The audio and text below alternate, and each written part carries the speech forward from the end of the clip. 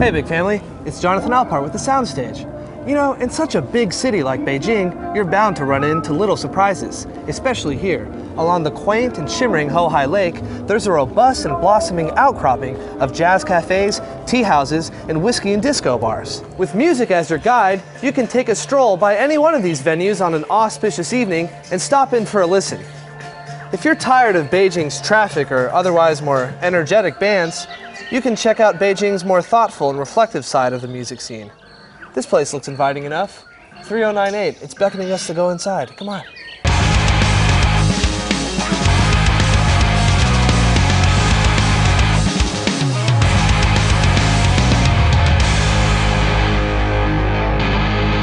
里面有一个我，有一天你照着镜子的时候，你和你自己说话的时候，你会体现到你的内心深处的另一个不同的一个东西。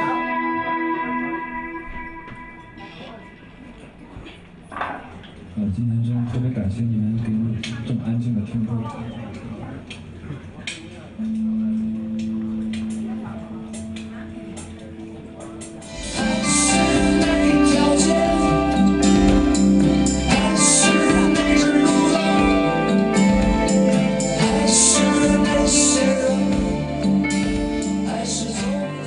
大家好，我们是镜子乐队，然后我们是认识很早的一个朋友，然后是2003年左右，然后通过一个朋友的介绍，然后大家，我跟我一朋友说，我说我想组一支乐队，然后我想找一个吉他手，然后后来那朋友介绍我现在的吉他手小猛。大家好，我是镜子乐队的吉他手小猛，小田，田地的田，大名叫闵田。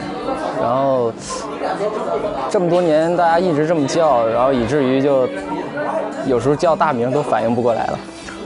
我是来自山东烟台，一个在海边的一个城市，小兴安岭东北，而且是在东北非常北。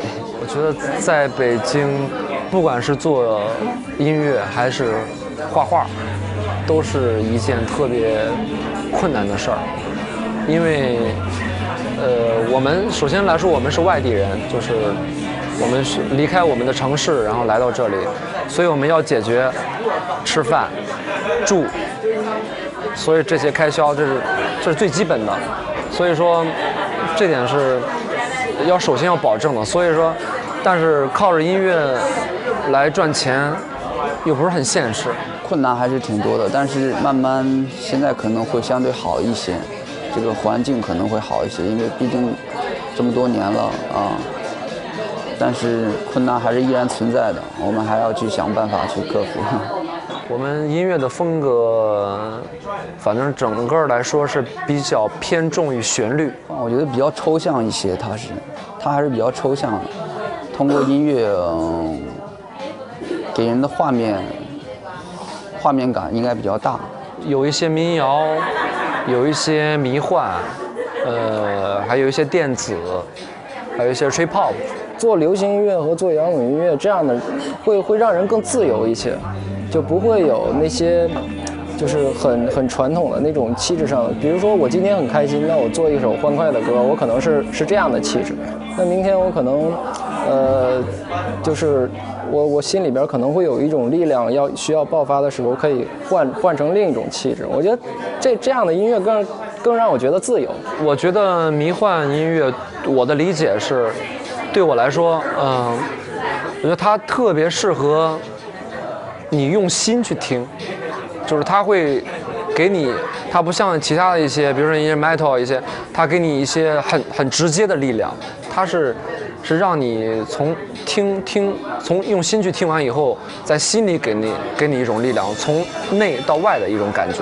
我们等于是我们三个，一直是我们三个人，就是后来是一直我们三个人在一起，然后所以我现在演出多了以后，我就会，感觉现场的话肯定需要有一个鼓手，有一个鼓手的话，现场的感觉肯定会不一样，所以我现在正找了一个鼓手，然后这个周开始第一次排练。